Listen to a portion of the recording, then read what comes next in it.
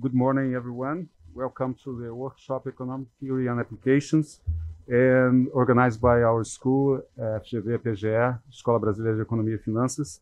We are very pleased to have you all here today, and we'd like to thank especially our guest invited speakers, David Dillenberger, Leonardo Busten, Constantine Meilbrak, Paulo Natterson, Pietro Ortoleva, and Helios Herrera.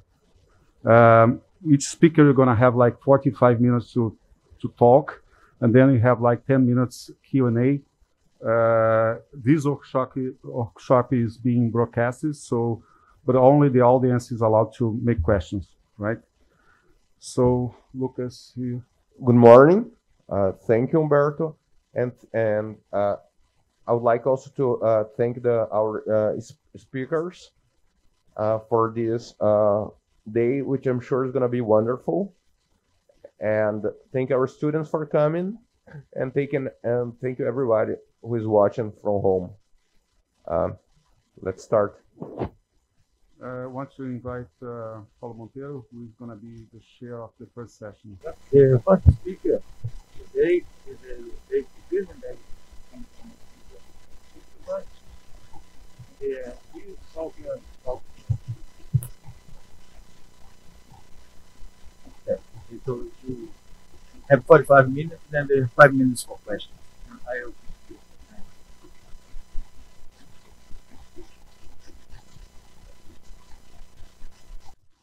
Okay, good morning, everyone. Let me be the first to thank the organizers. I'm sure it will be an amazing day here. So today I'm going to talk about a paper written with Pietro Ortoleva, who is here, and Simone Cerea-Vioio. It's called Caution and Reference Effects. Okay, so let me tell you what are we doing. I'll give you the bottom line, and then we'll do some details. So there are three main phenomena in behavioral economics. And one of them is the endowment effect, the idea that individuals' valuation of a good depends on whether they hold the good or not. Loss aversion, people refer to loss aversion in different ways, but what we think here is a rejection of symmetric bets around zero. And the certainty effect, which is a violation of expected utility in the present of a sure outcome. Now, the leading model in behavioral economics is prospect theory, and prospect theory has two layers.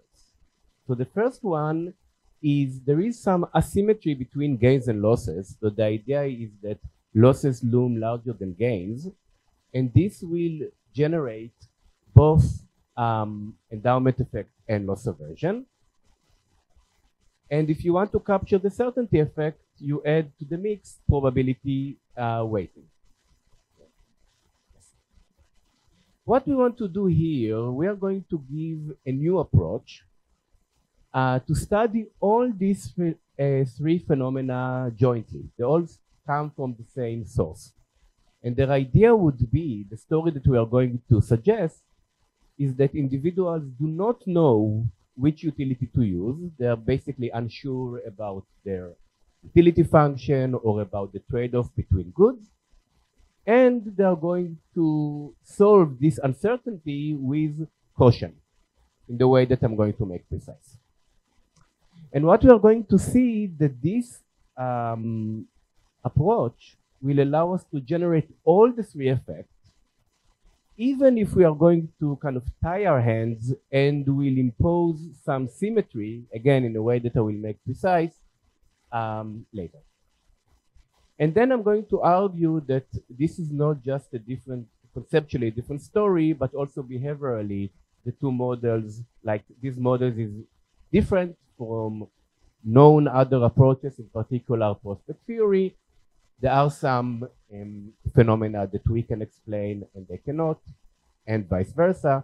If time permits, probably there will not be a lot of time, but I will also refer to the existing empirical evidence and argue how we can address it. Okay, that's the plan.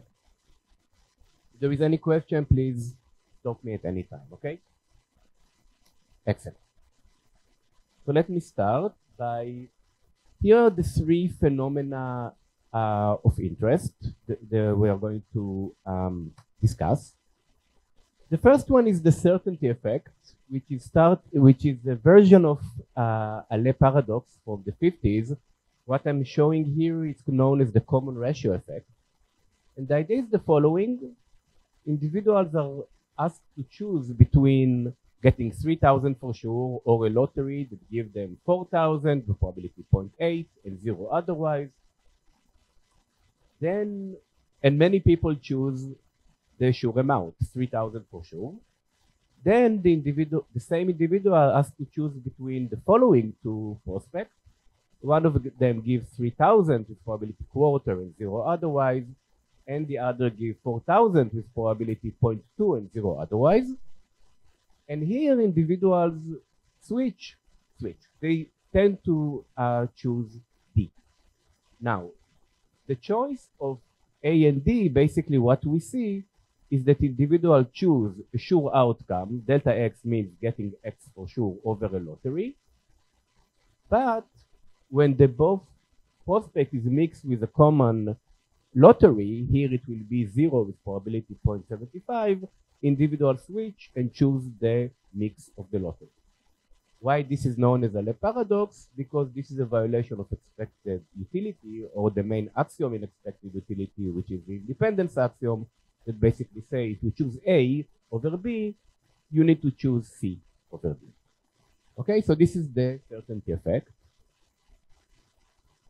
The endowment effect is a gap between the minimum the individual is willing to accept to give up an object that he owns, and the maximum he or she is willing to pay to acquire the same object.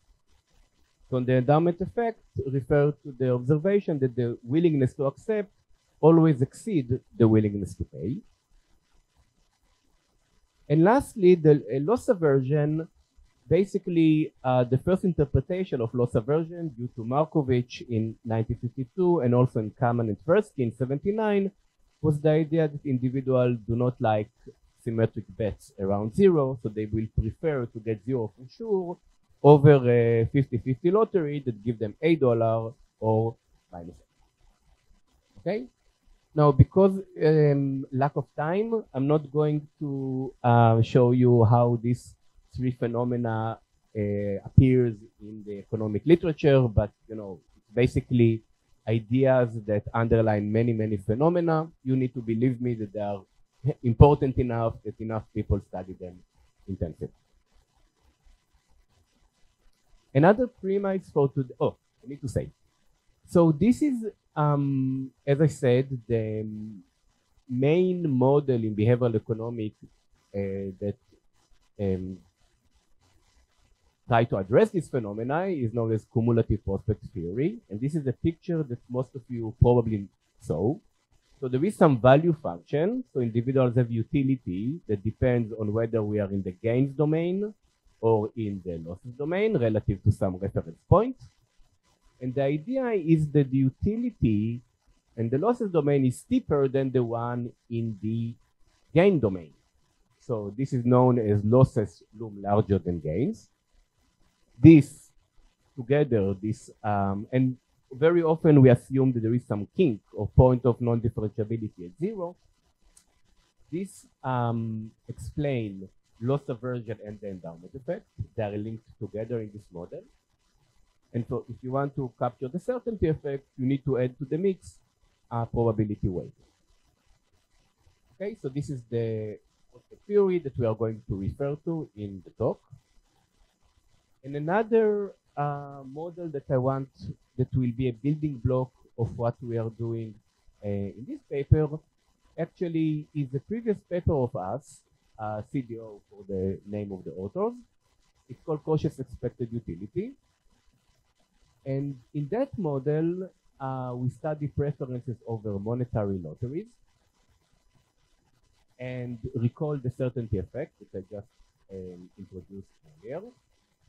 Individuals prefer the sure outcome over a lottery, and then they switch to a lottery mixed with a common lottery over the sure outcome mixed with the same lottery. Suppose we want to capture this. So what we did in the other paper, we suggested an assumption that we call negative strategy. Basically rule out the opposite way. So what is the following. The sure outcome test is not enough to compensate the individual then if you mix both with first common lottery Q and taking the X of the appeal, the mixture of P will definitely be. Okay, so the idea again, there is something special about having a sure outcome. So if the sure outcome is not good enough, when you take this appeal from it, it definitely will not be. Okay, and what we showed in that paper, the following. So first of all, notation. So if you define CPV to be the certainty equivalent of a lottery P using the function V, that is the price such that the value of this price equal to the expected value of the lottery, expected utility of the lottery, then the result that we show is the following, that the preferences over money satisfy very basic assumptions and negative certainty independence. Can be if the binary relation, the preference relation satisfy that, then it can be represented as follows. There is a set of utility functions over money with value, such that the value of each lottery is the following. The individual compute the certainty effect of the lottery with respect to every utility in the set and pick the smallest one. Okay? In expected utility, we have one utility function. Here we have a set of utility functions, and the value of the lottery is the smallest certainty equivalent. And there are two layers here. So individuals have multiple utility or multiple possible evaluations. Okay? And he or she uses quotient to select. And again, one way to think about it, I'm asking you what is your value of the lottery that gives 0 with probability half, or 1,000 with probability half. To say what is the certainty. Yes. This is the shifting representation. Yes. This is the representation. So the theory will say this axiom is an only if or is a set such that. Okay? And yes, so the idea is the following. You ask you a lottery, half, 1,000, 0. Ask you what is the certainty equivalent. If you ask me, I would say, well, unclear, definitely below 500, above 200. I would say something between 300 and 400. But when you ask me, okay, so how much would you pay for the lottery? I would say, in that case, 300. So again, I have a range of possible evaluations, but when I need to value, I take always the most pessimist or the most cautious interpretation. Okay? So in this model, individuals have, it's different from probability weighting in the sense that they take probabilities in face value. Okay, so this was also only a preface to what's coming next. And now let's dig into what I'm going to discuss today. Okay? So we're going to have bundles in RK. Think about it as money, mugs, pens. Dimension 1 will always be money. And since we are interested in a reference effect, our interpretation will be that all will be relative changes with respect to a given reference point. So if Y is the final allocation and R is the reference bundle, then I'm going to view the bundle as the difference Y minus R. Okay, so all will be changes relative to the reference point. We're going to have preferences over lottery over bundles and some notation. So E sub I will be the canonical vector. That means that for any number A, AEI will be the vector that gives 0 in every dimension, but in the ith dimension where it gives A.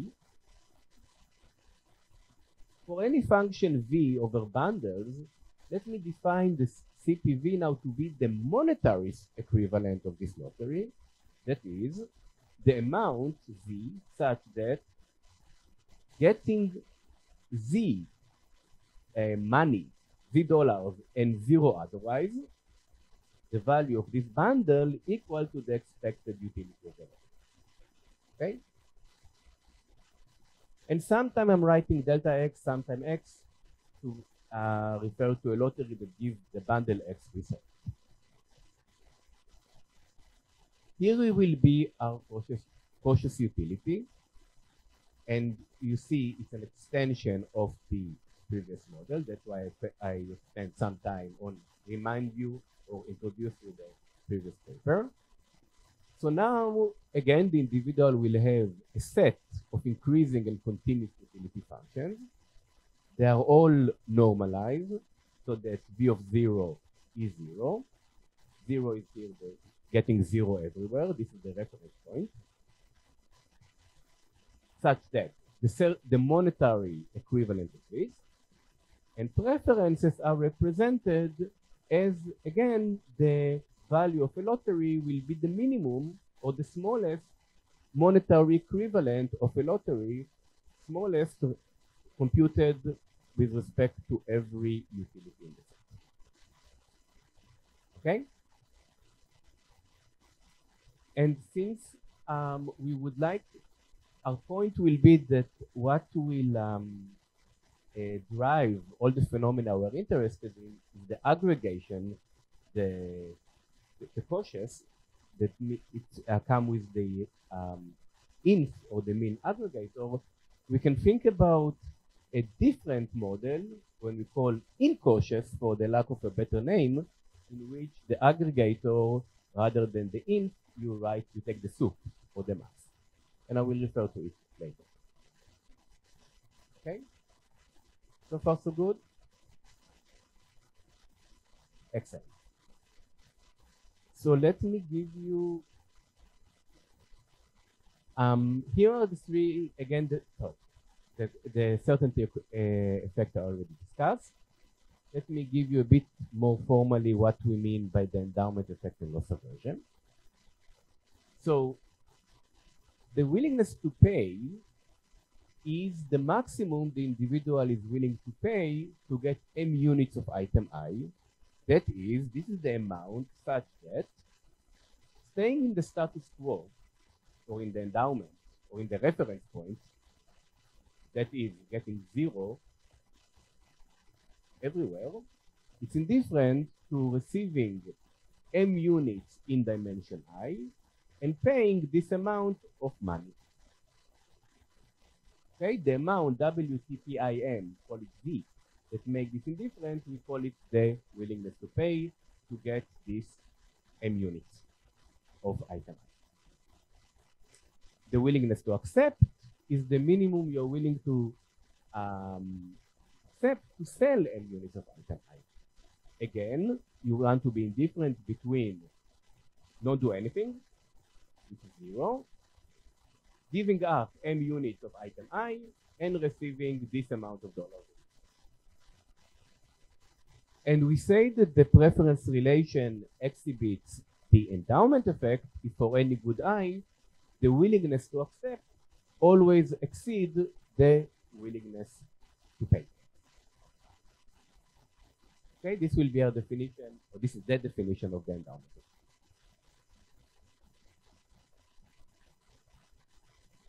Loss aversion, we say that individual is loss averse in dimension I if what?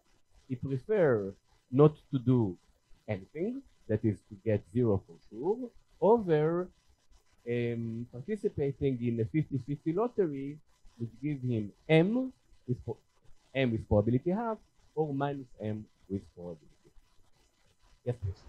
Here, playing with informational groups, we need that because we like put some informational to them and say everything. So we are playing with the new functionality. Yes. So one thing that we are interested in is the talk about things like the endowment effect. Endowment effect is about trade-off between money and mouths. This is something that we couldn't discuss even in the previous paper. Across the goods also, you're going to play with that? Or? Absolutely. Absolutely. Absolutely. And you see here that I have EI and E1. Will be actually the key. Okay?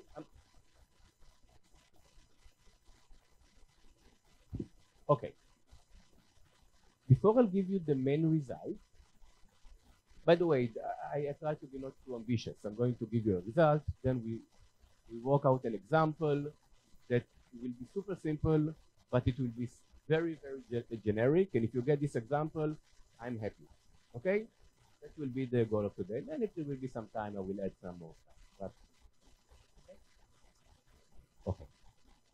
So as I said earlier, usually these phenomena stem, at least in the behavioral literature, from some asymmetry in the utility function, that losses loom larger than gains.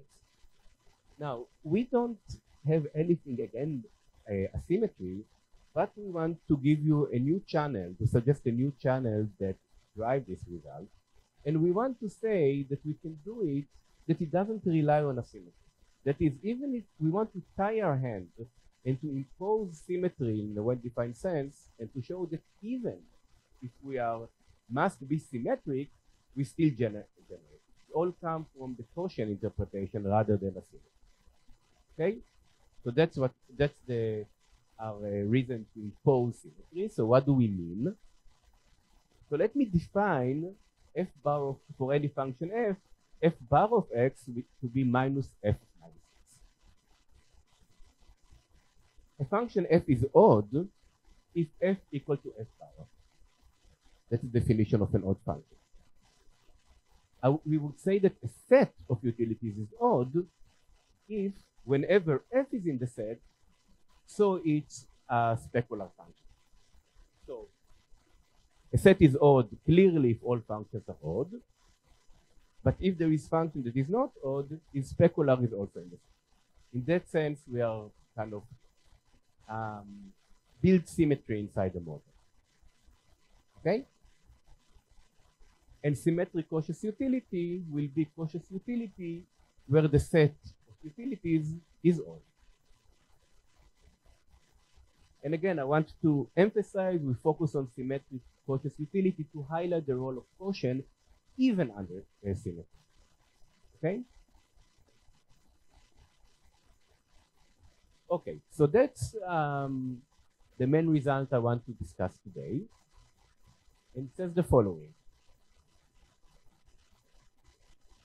If you take a relation, preference relation, that have a symmetric cautious utility representation, then it satisfies the endowment effect and is loss averse. If you have incautious utility, which is the opposite, then you are the opposite of the endowment effect and you are gain seeking. Okay, so the symmetric cautious utility, we already know capture the certainty effect. That's also, for this we don't need this paper, this from our previous paper. What we add here to the mix, that is the exact same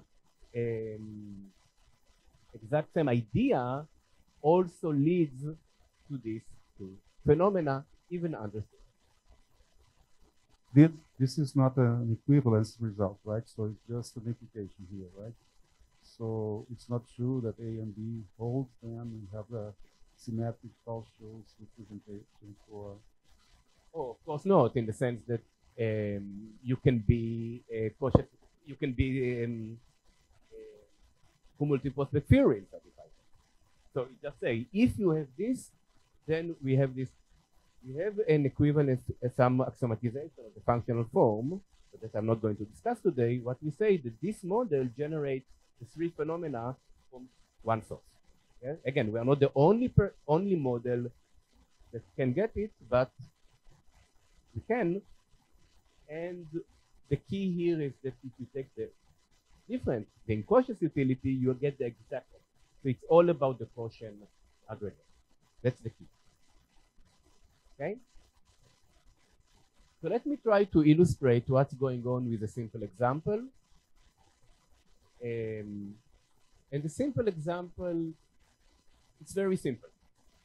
But the surprising thing that is super generic. If you understand this, you understand the paper. Okay? By the way, how much time do I have? 45 minutes total, but now? Ooh, 25 minutes. We can go to see Copacabana and back. Okay, so let's understand this example. Suppose we have two dimensions. Money is first dimension and the second dimension is bucks. And let me write, and suppose the set W has two utility functions. Let's look at the simplest two utility I can write. Symmetric and linear. So the first one, the value of a bundle x1, x2 is x1 plus x2. The other is x1 plus 2x2. What does it mean? It means that according to the first utility, a mug worth $1, and according to the other utility, a mug worth $2. Okay? Let's calculate together the willingness to pay. This is the amount Z, such that, staying in the reference point, not do anything, which is the bundle 0, 0. The individual is indifferent between that and giving up $Z and getting M max. Okay?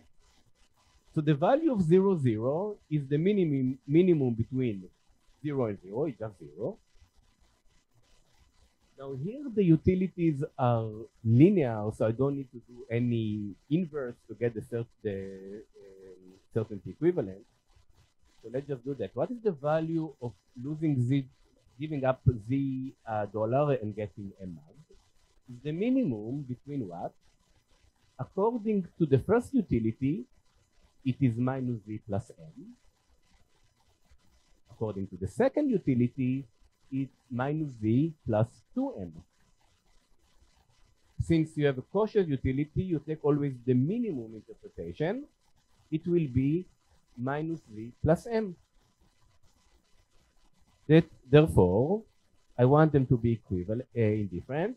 So 0 equal to minus Z plus M, which tell us that the willingness to pay for M units of item 2 is M. So far, so good?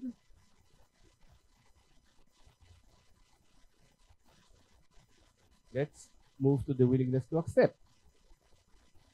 This is the amount of money R, such that you are indifferent between 0, 0 and receiving R dollars and giving up the M mags that you have.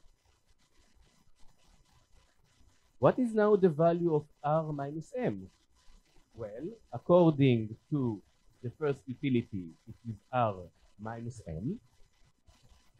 According to the second utility, is R minus 2M. These are linear utilities, so you just plug the values. I take the minimum one, which is R minus 2M. So therefore, R is the amount such 0, the value of this bundle, equal to the value of this bundle, which give us that the willingness to accept is 2M. Hallelujah. What we have? We have that the willingness to accept 2M is greater than M, which is the willingness to pay, which is exactly the endowment effect. So what's going on here? Let's try to kind of see the intuition. Suppose you are holding the good and you are selling it. The worst thing for you is that you are selling a good thing, like a peach, right? When you are buying an object, the worst interpretation for you is that you are buying a lemon. Okay? And therefore, you will willing to pay less when you buy the object, because the worst is you get a bad quality.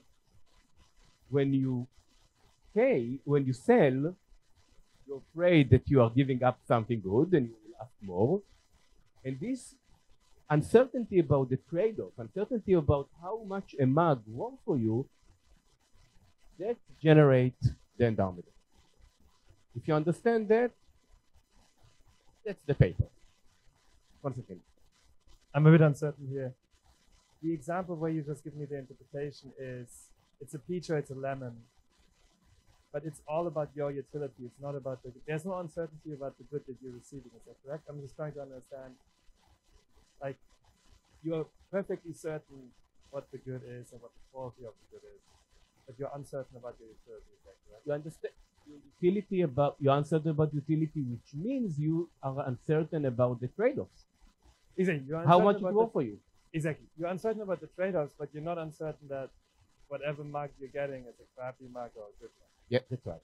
Yeah. So there's no equivalence to an uncertainty about the actual quality of the good. Yes. Yes. I just wanted to clarify. Thank you. Yes. It's all your interpretation of what side. Okay. So very good.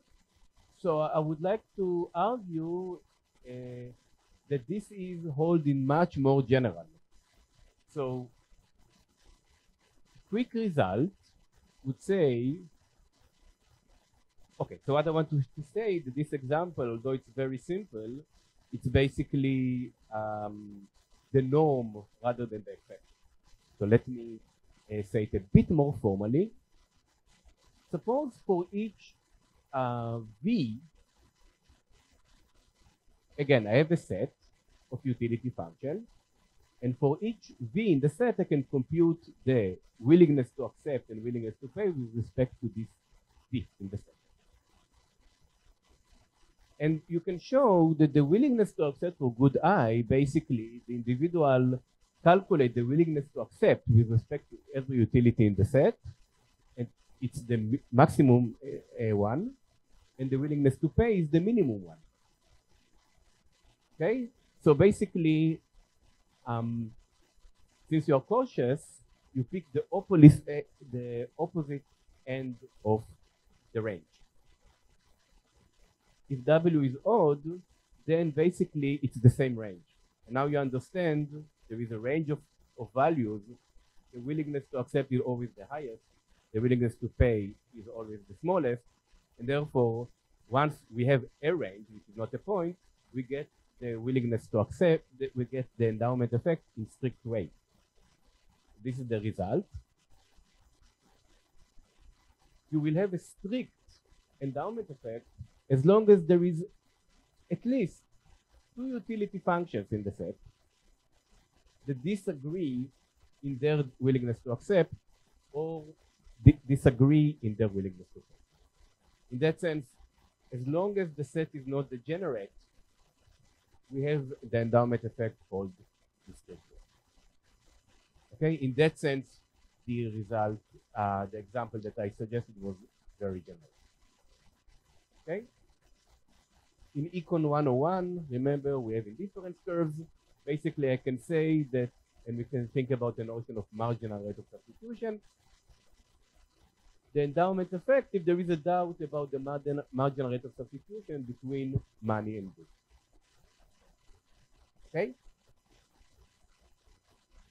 Good.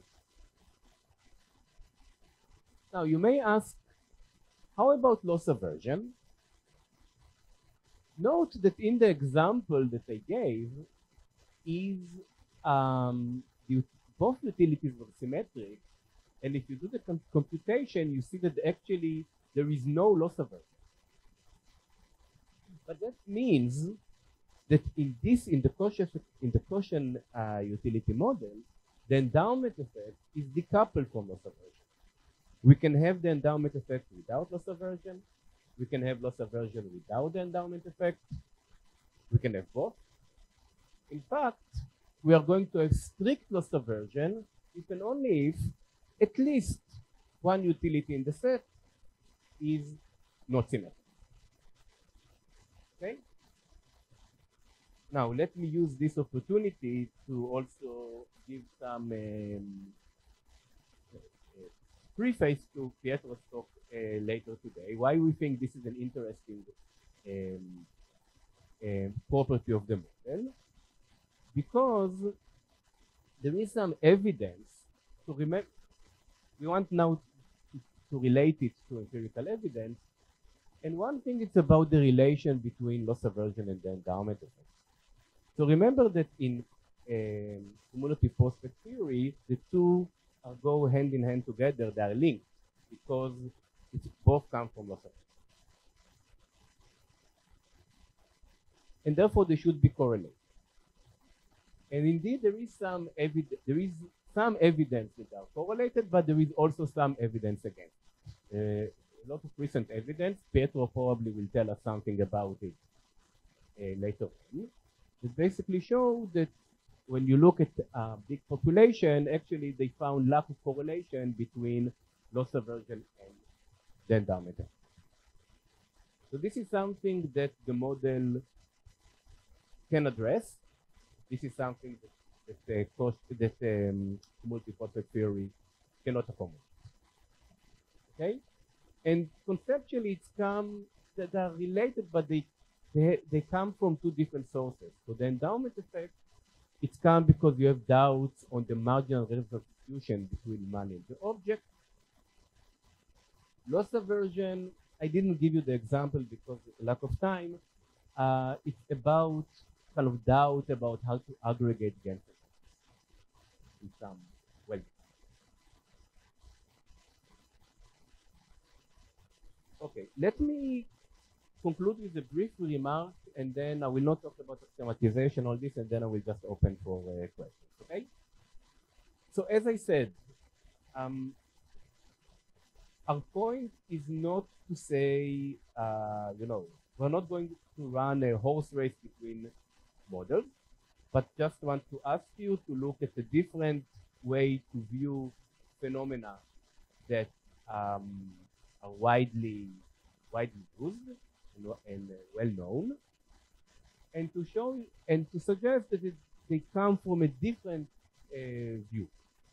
Okay, rather than asymmetry and probability weighting, it comes from the multiple utilities and exercise costs.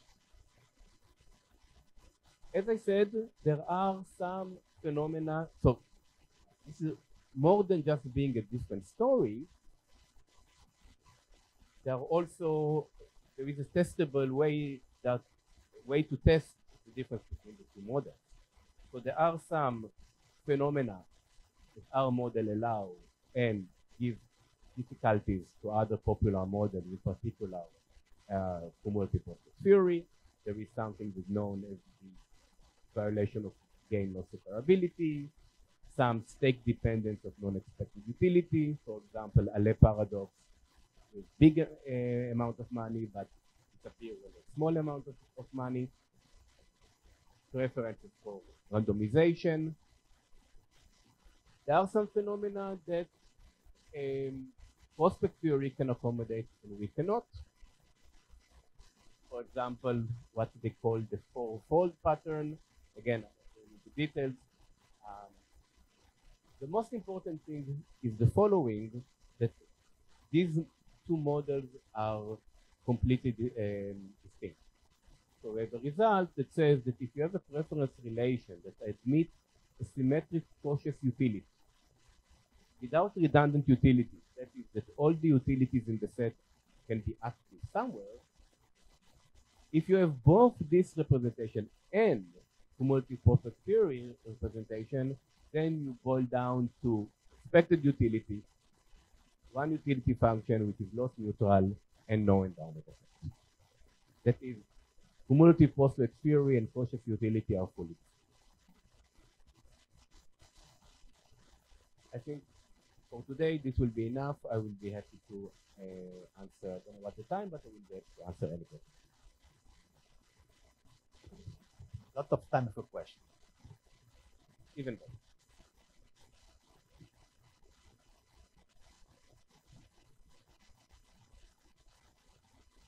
Please don't be shy. So how does the explanation of this gap in your model relates to the explanation using the income effect?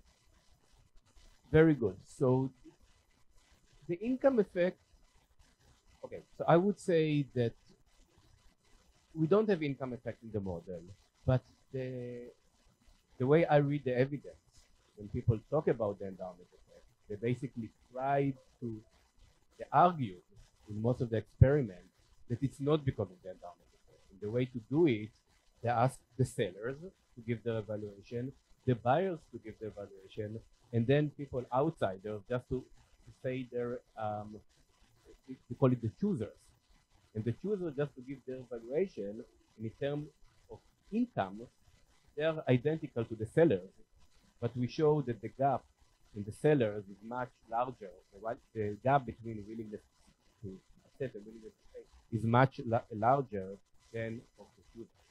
So I think that there is kind of accepted in the experimental or empirical literature that the income effect is not what driven the phenomena, and we abstract from it.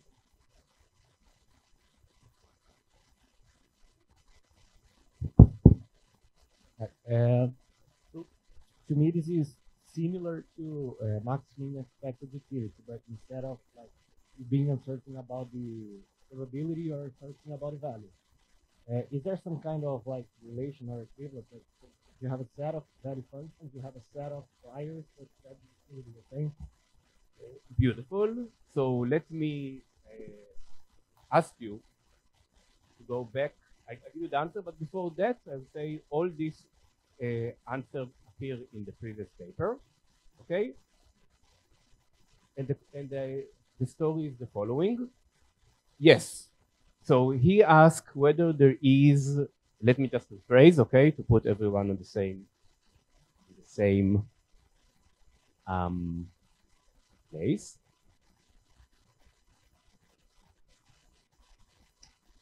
So he says, look, you have the value of a lottery is the minimum of a set of utility function, and in the world of risk, in the world of ambiguity, there is the known model of Dillenberger and Schmeidler, in which the individual have a set of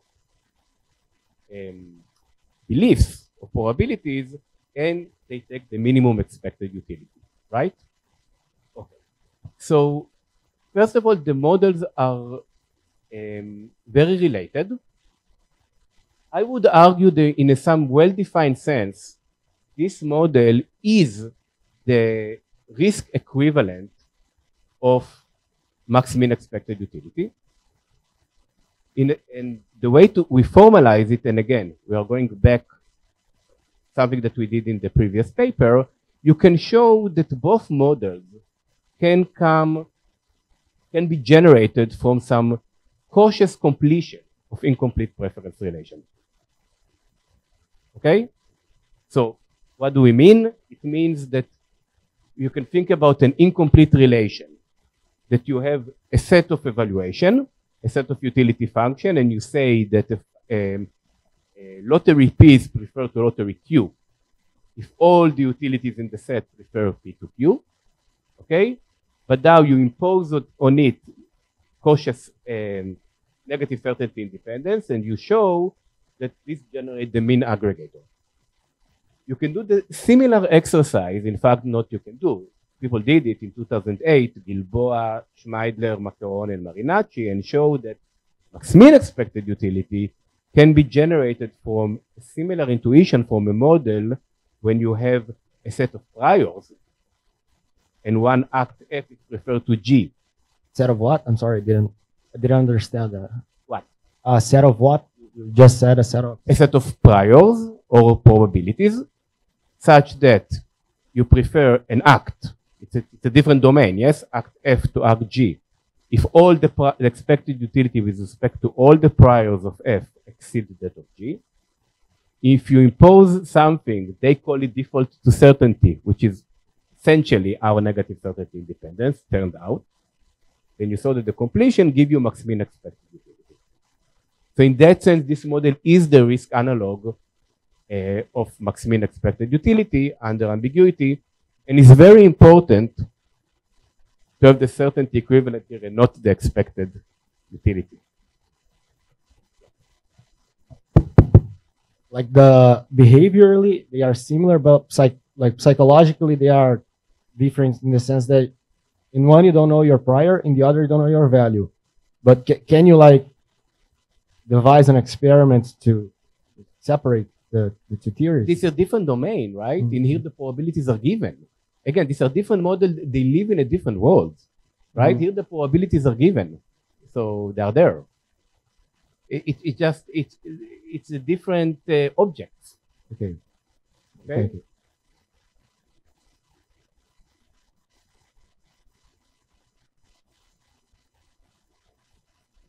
Thank you.